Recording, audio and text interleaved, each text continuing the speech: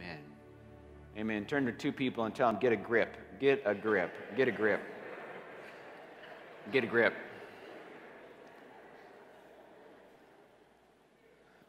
As we were worshiping the Lord, and I'm sensing today that there's already, if you were in your Pathways class and just discussion that's gone on, that the Holy Spirit has already been speaking to us in many directions, and I appreciate those of you that were able to be there and be a part of what He's already doing.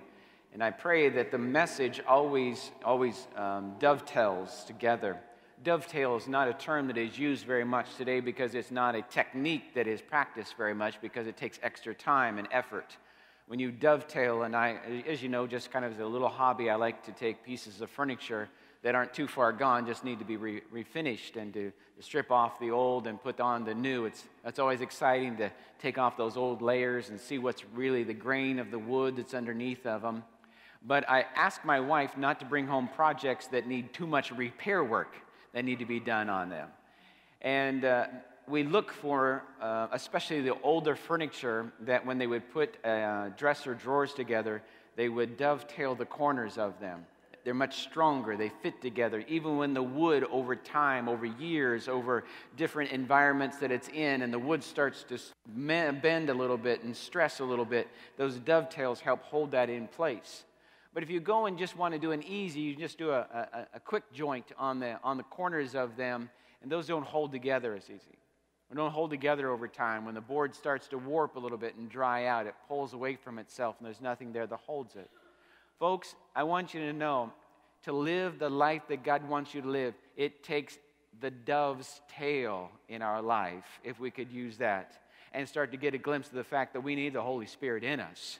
That does a little bit more work on us. Turn your neighbor and just say, and He needs to work on us so that we just don't put together something real quick and put a couple nails in it, but that we fit together. It's a tight fit. It's something that when we start to stress a little bit, when you get bent out of shape a little bit, there's something that's going to hold us together. When there starts to be some pressure put against us, we're going to hold together. When there's an environmental change around us, and we start to either swell or we start to contract a little bit, there's something that holds us together, and it is by the dove, the Holy Spirit, in our lives. It takes time. It takes more of a craftsman's desire than just something to quickly put out a piece of furniture at a faster rate. Make it look nice on the outside, but it's not going to last. I want you to know the Church of the Lord Jesus Christ was meant to last.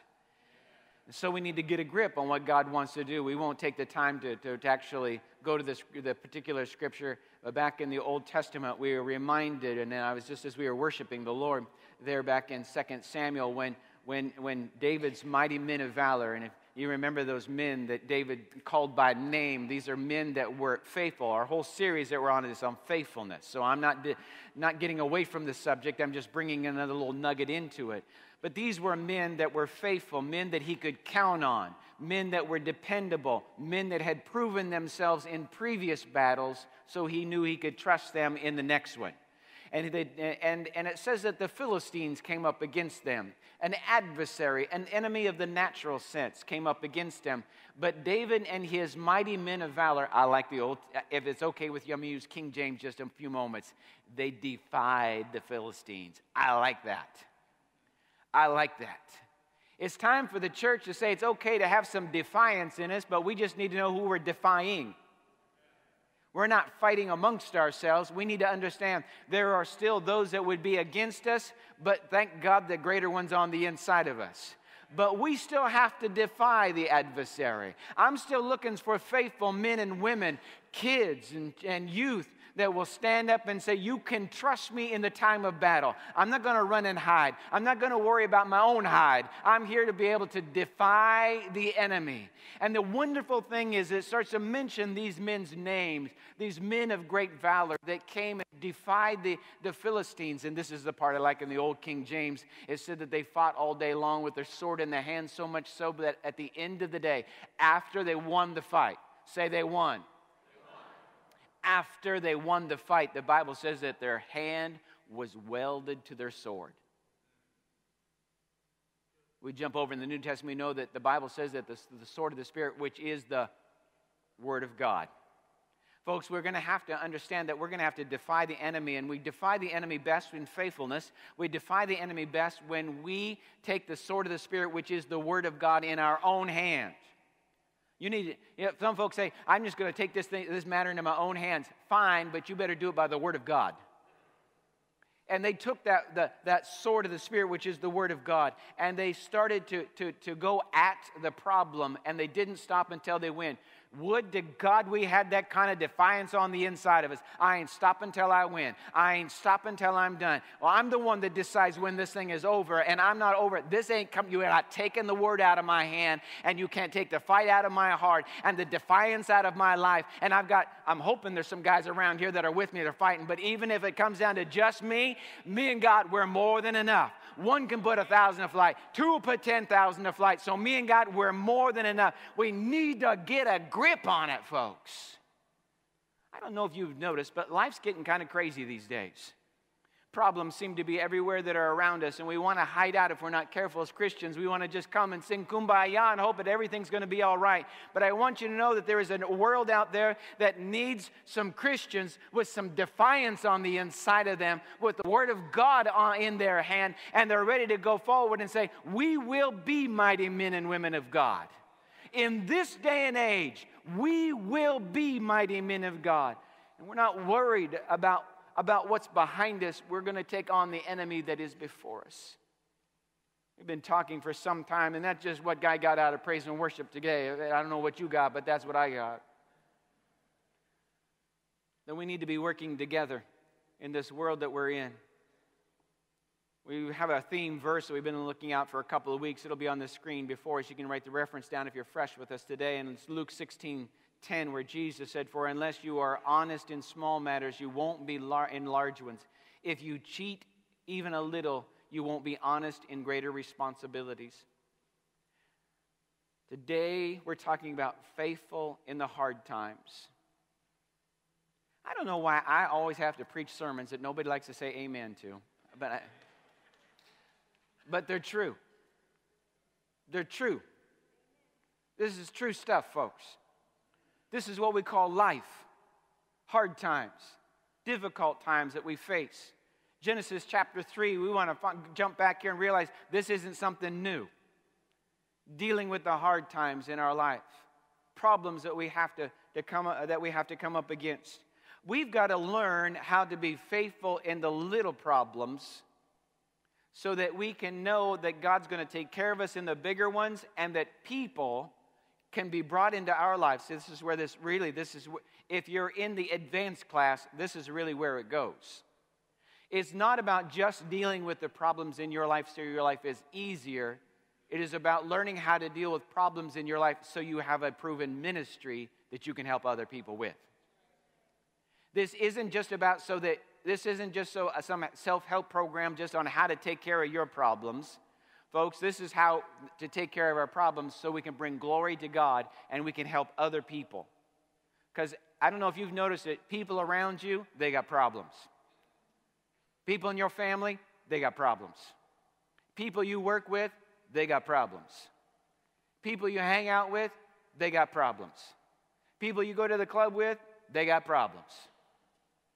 People have problems in life. And our goal should never be just to get rid of the problems. Our goal should be to glorify God and to be an able, proven individual that can help other people with problems. Amen? And in this day and age, the church is not just some little hiding place where we come to and pretend like we don't have problems for an hour and a half on Sunday morning. This is a proving place where we can prove that our God is more than enough. Where we prove the Word of God is true. Where we have that Word welded in our hands. And wherever we go, we're ready to use the Word of God in our life.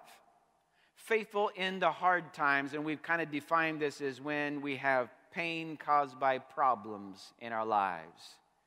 Pain caused by... How many of you realize, how many got the revelation, problems have pain that come along with it?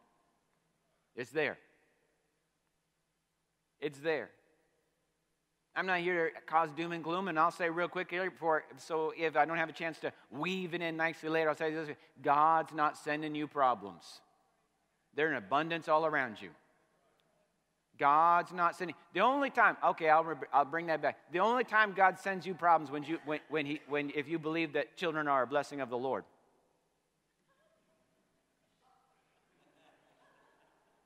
We'll go on from there. We need to learn to be faithful in little problems so that when, not just if, but when bigger problems come, we'll still stay the course. We'll still be faithful to God. We'll still be an example of His goodness and His grace. We'll still be able to help those that are around us. I'm going to read a portion of Scripture here in Genesis chapter 3. This is right after Adam and Eve have succumbed to the suggestions and the temptations of the devil. And he has tempted them. And He's brought them to a place now where they have yielded to His suggestions instead of God's commandments. And because of that, we see that there's going to be a change now in this place called paradise. It's now going to be a place that's going to be full of pain. It's going to be a place where there's going to be problems that are going to come this way. Before I read this, I want to make a statement, and I want you to think about it. I'm not going to talk about it today. I'm going to want you to think about it.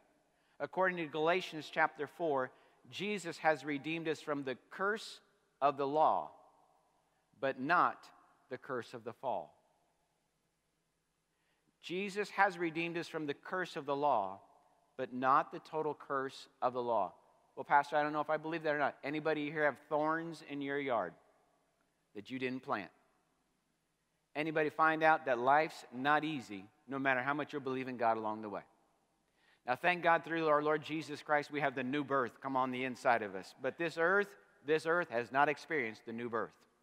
This world, the God of this world system is still Satan, who's causing problems. And even if it isn't Satan causing the problems, there's just people that have flesh that hasn't been saved yet. Amen? So let's read here, Genesis chapter 3, verses 14 through 19. When the Lord said to the serpent, "Because you have done this, you are cursed more than all of the animals, domestic or wild. You will crawl on your belly, groveling in the dust as long as you live. And I will cause hostility between you and the woman, and between your offspring and her offspring. He will strike at your head," speaking of what Jesus is going to do, "and you will strike at his heel," speaking about the pain that Jesus went through with paying for our sins. Verse 16, "And when he had said to the woman, I will sharpen the pain in your pregnancy." I've never experienced this personally, but have gone through it with someone very close to me. And it was, from what I could tell, a painful situation that she went through, having children, and suggestions she gave to me. And it says, goes on, "And in pain you will give birth, and you will desire to control your husband. But he will rule over you."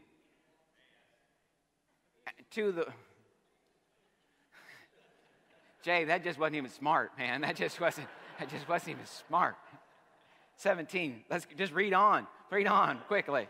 "And to the man he said, since you listened to your wife and ate from the tree whose fruit I commanded you not to eat, the ground is cursed because of you.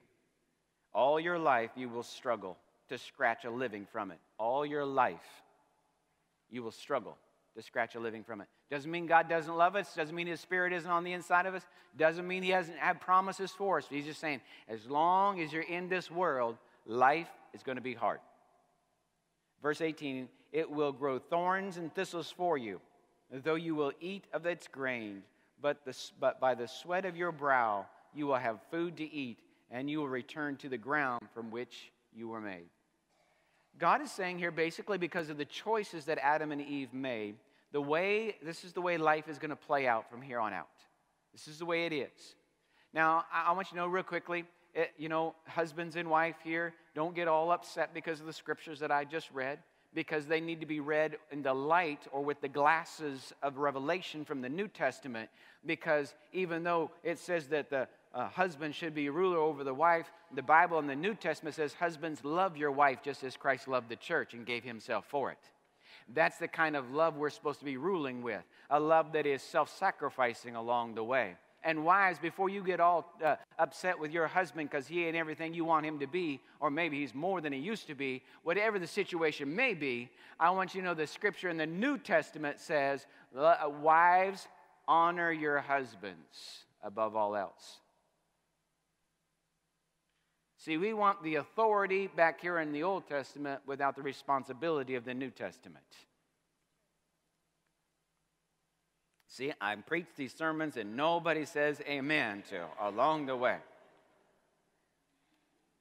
I should note here as we've read through this portion of Scripture, before we go any further, it's interesting that God deals with the devil first, the source of the problem. The amazing thing is, after he deals with the devil, then he reveals the answer to the problem. He promises a Redeemer, the Lord Jesus Christ, who is going to come and defeat the devil for us. And then out of his grace and his mercy, he turns then to Adam and Eve and says, this is the problem you're now in. And this is the way it's going to go from here on out. We need to look at it, because when we go through problems, who is the first person we look at? How this is affecting me. We forget to look that God already is aware of what's going on here and has already made promises before you had the problem. Please write that down. God always gives you a promise before you have a problem. There's always promises that have been given to us about what God desires to do, what He wants to do, His plan for our life, what He wants to achieve in our life, the things that He wants to bring to pass in our life. I'm just here to be real honest with you folks. Life is not going to be easy. I'm not going to tell you it's going to get easier. I'm just saying life is difficult, but God has a promise for every problem that we face along the way. And we need to understand that while we're here on planet Earth, we're going to go through problems. Too many times Christians, they get saved, they get excited about Jesus, they start coming to church, and then they start having problems. And it's like, what's the deal with this? I thought everything was supposed to be wonderful from here on out. No, you've got a Savior from here on out, but you're going to have problems from here on out also.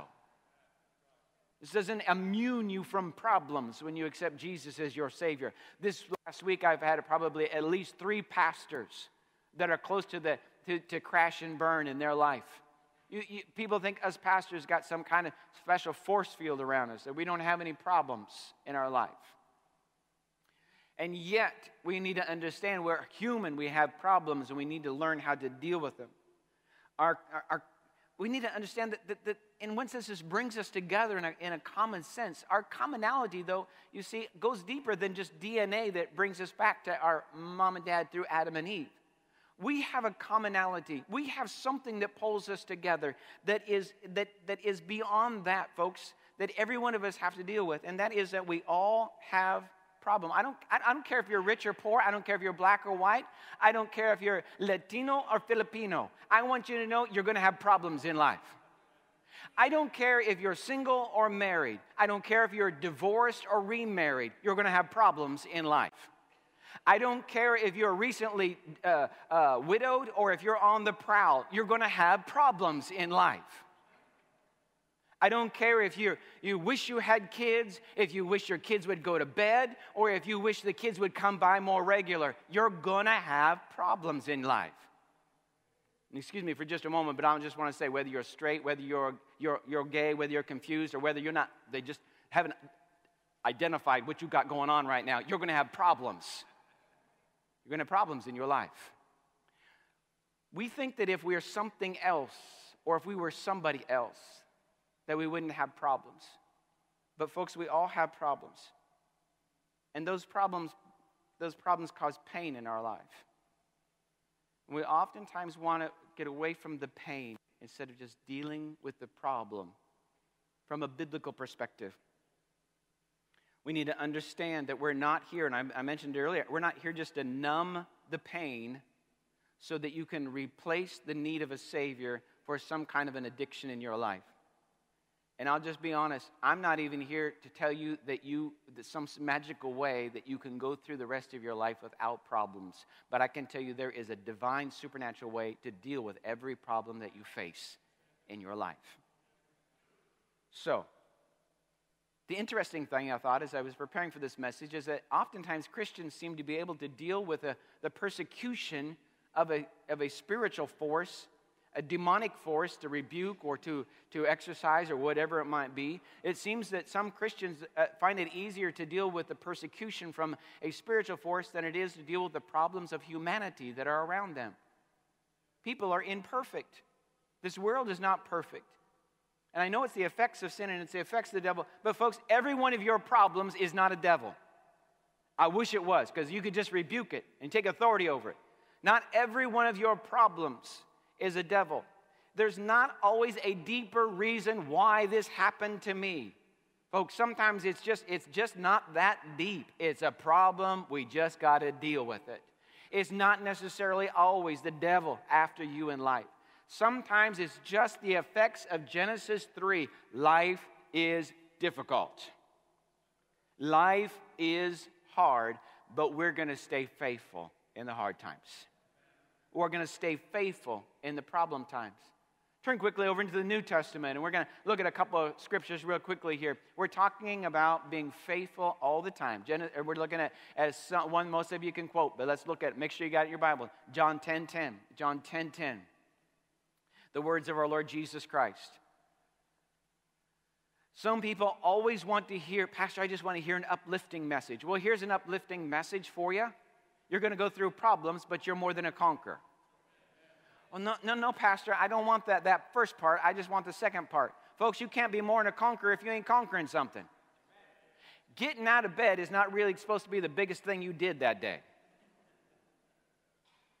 We are to be a defying force against the kingdom of darkness that is around us. That is sure. But we're also supposed to be a light to those that are around us. We're also supposed to be hope to those that are around us. We're supposed to be able to share with people, because how many people come up to a Christian and say, you just don't understand what I'm going through? I might be able to say, I don't know exactly what you're going through, but I know I've been through some stuff. And I want you to know, when I was in it, I didn't like it, but thank God I got through it. And there's only one way you're going to get through it, and that's with the Lord Jesus Christ in your life. There's only one way you're going to make it. There's only one way you can get through these things, and that is to know the Lord. That's why we got to be real with people that are around us. We're not walking forward saying we've never had a problem in our life. I've never, oh, it was wonderful one day where, you have one of those dear little children of God. I had a fellow friend in Bible school, and he was on this amazing pedestal. He was telling everybody just how much he'd never had alcohol touch his lips. Never had alcohol even touch his lips. It's like, well, did you not inhale? But anyway, I mean, what is he didn't even touch his lips. And then it wasn't much longer that he started talking about him and his wife had gone out to one of the restaurants in town there, and then he was telling us it was one of the nicer restaurants, of which us college students never go out to the nicer restaurants. But him and his wife had some decent jobs, and they went out to the nicer restaurant, and they just loved the daiquiris there. And so there was a few moments of us just saying, dude, you're dumb. But just a few moments there where we're like, I know you did it out of ignorance, but did you get the virgin ones, or did you get just the regular ones off the menu? Oh, those have alcohol in them. Oh my goodness. You thought the guy's salvation had just about left him because he no longer had this testimony of alcohol never touching his lips. Well, folks, I want you to know that your pastor is not a living alcoholic by any means, but I'm not perfect either. But I want you to know Jesus is faithful even when we're not perfect in our life. And maybe you've had alcohol touch your lips here today. And as Jorge said, don't raise your hands, all right? Don't raise your hands on somebody. Maybe you've had problems in your life. Maybe you've done stuff that you hope no one's ever known. Maybe you've done stuff and everybody knows. Really doesn't matter. It's what are you going to do from this point forward? What are we going to do to turn our problems that we have into a testimony of the presence and the power of God that can transform our lives? It's not just about my problem. It's about what God can do to renew my life. I'm not making small of that gentleman. And if you've never had alcohol, praise God, there's a lot of things I hope we never do. And I'm not saying you've got to go through those things. But don't allow your testimony to be what I've never encountered. But may our testimony also be what God has brought us out of. and His sustaining grace and power in our life. Jesus here gives us hope. In John 10:10, He says, the thief, the devil, does not come except to steal, kill, and destroy. And I understand that. And yet every problem in my life is not the devil himself knocking on our. He is not God. He cannot be everywhere at once. He has limited resources on His side. So, folks, sometimes problems that are happening in our life, sometimes they're not the devil. Sometimes it's not demons. Sometimes it's not, just directly an attack of the enemy. Just because bad things happen doesn't always mean the devil's the one that did it. Sometimes it's just living in a fallen world with lots of sharp objects around us. Jesus here, His focus was the devil's there doing this, but He said the real focus is, I've come to give you life. Please write the word down if you need to, life, and then put Z-O-E beside it, Zoe. It's the Greek word for abundant, eternal life. Jesus is saying that in this life, there's death, there's theft, there's destruction. And I've come to give you life. In the midst of all of this darkness, in the midst of all of this hopelessness, in this midst where Satan is in his forces are causing so many problems, and the residual effect of them that goes out from it, that's going on in this world, in spite of all of that, I've stepped into that. And in the midst of all of that darkness and all of that theft and all of that death and all of that destruction, life's right here. I'm here to defy the darkness. I'm not here to start a religion. I'm here to defy the enemy. I'm here to be more than a conqueror. I'm here to share with other people that you can have this new nature that lives on the inside of you, that you can step into the chaos of this world also and still have life on the inside of you. You can have the life of God, the nature of God that is greater, that starts now. You don't have to wait till you get to heaven to start to experience supernatural peace in your life. You can have it in the midst of the storms of this life. You don't have to wait till you get to pearly gates and gold streets to be able to, in the midst of a place where there is lack and there's not enough, to be able to look to God and say, my God is more than enough in my need, and He will supply every need that I have in my life. We don't have to get to a place where the choir of angels are all singing to be able to offer up right in the midst of the enemy a sacrifice of praise, the fruit of my lips giving thanks unto my God. In the midst of death, darkness, depression, all of this hopelessness, all this wrong stuff that's going on, that God can invade it through invading us. And we are not running from the problem. If anything, we should be saying, where are problems? A quote that I had heard a long time ago said, the answer for every problem is a person. I thought, how wonderful that is. A couple weeks ago, I walked into the worship room just beforehand, and we were talking a little bit, and this thought just kind of came to me. The answer to every problem is a person. And the cause for most problems are people. People. Dealing with them. So if I'm going to not go beyond just trying to solve my life problem, if I'm going to help others, folks, then to help others means I've got to encounter people who have problems. And people with problems are in pain. And they need us to have more Jesus in us than the problems that they're facing. We've got to prove this thing in our lives so we can take it out and help others. Folks, this is the dilemma that I'm working with today. This is really all about getting you into ministry. This is all about not ministering to the saints, but through the saints. This is all about us realizing that my pain, my problem, is not my identity. Who I am in Christ Jesus is my identity. And that I must turn this around so that I have a testimony to be able to share with the world that are around me that the Jesus that's in me is greater than what comes against me. Jesus is focusing here. He's saying, I've come to give you life, and that life more abundantly. That we can start in us right now, and then it starts to flow out of us, and it goes for eternity. His focus is on His divine nature in us. But folks, I hear too many Christians saying, I just want to be happy. I want to be happy. I want to be happy. Happiness is a feeling, folks. Happiness is a feeling. If you're chasing a feeling, folks, that thing's hard to get hold of, and it's even harder to hold on to in your life. You'll be chased for things that you want. What makes you happy? Usually it goes back to a fleshly, carnal desire. What I want. What I want. Instead of saying, God, what makes my life pleasing to you? You see, we need to learn these things, we need to learn how to deal with our problems. We need to, in some situations, I'll explain this real quickly. Some situations, we got to learn how to live with our problems. Thought I'd get a couple amens out of that one. We got to learn how to live with our problems, but we should never be controlled by our problems. There's some things are, if problems are caused by people, there's some problems you're not going to change.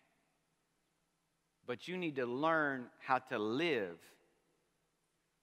in the midst of some of those things and be greater than the problem and the pain that is around you. If you go and change your job every time you got a problem, folks, you're going to be unemployed real quick. Huh? If you're going to just only stay married to someone who's perfect like you, you're not even going to get asked out.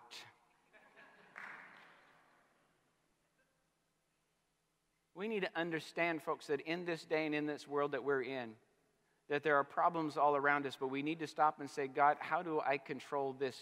How do I learn to deal with it? How do I learn to live in the midst? We need to grow up. We need to be prepared for problems. We need to be willing to help others with problems. We need to stay faithful in the problems. Oh, I just stopped coming to church because everything was just falling apart in my life. Wonderful. So the boat starts to go down, so you jump overboard without a life vest. Is that wise along the way? Stay faithful to God along the way. There are people around you that need real help, folks. They have real problems, and they need real love, real help. They need Jesus, and we have Jesus in us. We have Jesus with us. We are dovetailed together with Him. And we need to be able to share with the world that is around us that we can be faithful when tough times hit us, when tough times come against us, hard times, painful times, times where problems come into our lives, that we can still look to God and say, I'm going to stay faithful to you along the way. It releases us into a ministry. We're not always looking just for the answer, but we're looking to Jesus to help us along the way. Isn't it interesting? Quickly turn over to John's Gospel, chapter 16. In the ministry of Jesus, there was times He would rebuke the waves and the wind, and they would be gone. There was other times when there'd be a great storm, and Jesus would just walk on the water in spite of the storm. Are you just looking for a calm day before you get out of the boat and start walking on the water? Are you just looking for everything to go perfect in your life before you start to do what God has put on you in your heart to do? And that is to minister to the brokenhearted. Ministering to people that are, well, Pastor, I don't know anybody that's hurting, that has problems. If they're rich, they got problems. If they're poor, they got problems. If they're black, they've got problems. If they're white, they've got problems. If they're Latino, they've got problems. If they're they got problems. If they are sexually confused, they've got problems. If they're straight, they're problems. If they're gay, they have problems. Folks, people have problems. We just need to be caring enough to say, share your problems with me because I know someone that can minister life to you. It's not about me being able to counsel that problem out of them. It's me taking them to Jesus who is able to help them along the way. Jesus tells us this in John's Gospel. Jesus says this in John 16, 32, 33. He says, indeed, the hour is coming, yes, but has now come, that you will be scattered each to his own. But this is a powerful statement. and will leave me alone, and yet I am not alone, because the Father is with me. Because the Father is with me. Because the Father is with me. In Jesus' most intense problem moment, when everybody left him, when everyone seemed to be against him. And we know, of course, there was demonic influence, of course, here in the situation. But folks, the crowd just got whipped up against him just because. Just because. At that moment, he sensed the presence of his Father. And he said, that's enough. That's what I needed. He goes on here in verse 33, these things have I spoken to you, that in me, you will have peace. In the world, you will have tribulation. Folks, he's forewarning his followers. In this world, you'll have tribulation. But first of all, he has a promise before he talks about the problem. In me, you'll have peace. In the world, you're going to have tribulation. But be of good cheer, I have overcome the world. Isn't that amazing? He gives us a promise. He tells us what the problem is going to be. And then he tells us how we're supposed to behave in the midst of it. Be of good cheer. He didn't say, be happy. He said, be of good cheer. Do it. Do it. Don't have my Nikes on today, but do it. We just got to do it. Well, Pastor, I don't feel like it. Do it anyway. Pastor, I don't feel like coming to church. Do it anyway. Pastor, I don't feel like helping someone else. Do it anyway. When we realize that we are never alone, when we understand that our feelings do not control us, my goal is not to feel happy. My goal is to be an example of the power of God that's on the inside of me. That Christ is alive in my life and I will follow him. That we then start, name the problem, that's okay. But folks, we need to claim the promise of God that goes along with it. We need to name the problem, but claim the promise. Oh, Pastor, are you one of those name it and claim it? Yep, right there, I just said it. Name the problem and claim the promise. Well, I don't know if I go along with that. Then stay stuck in your feelings. Stay controlled in your mess. Stay feeling bad right where you are. Okay, we'll just take it a step further since you ain't saying amen today anyway. Just go ahead and be a testimony of the devastating power of Satan. Just go ahead and be an example of a defeated Christian. Just go ahead and be another witness to this world will whip you if you don't stand up for Jesus. Yeah, you're starting to amen me now, aren't you? We want to turn this thing around. We're going to be faithful in hard times. I'm ready for hard times. I'm ready for hard times. I'm ready for hard times. Not believing for them, not asking for them, but I ain't going to run from them either. I'm ready for hard times. People may be against me, but we're going to go forward. People might not be cooperative, but we're going to still be conquerors. Well, Pastor, it's going to be difficult. It's always uphill. But folks, we ought to have dirt under our fingernails from climbing up that hill that we say is difficult in our life. And rename that difficult hill. Say, that's my hill. That's my testimony. That's my way. I'll have some selfies from me up on the top of that hill someday. And it might take me a while to get up there, but I'll be up there someday. I'll be there. I'll go up that hill. Take some nice pictures. Take some nice pictures. I'll get an angle so I can get some from you back down there. What are you going to do in hard times? Sometimes we need to learn to live with it. But that means be an example of Jesus to those that are around us. Sometimes we got to deal with it. And there's some promises from God's word that we put into practice, and we deal with that situation. And we don't stop until we're done. But we will not allow it to control us, regardless of how difficult it is in our life. My goal is not to live without problems. My goal is to be a witness of his glory and to be a help to others that have problems. Heavenly Father, we thank you for your word.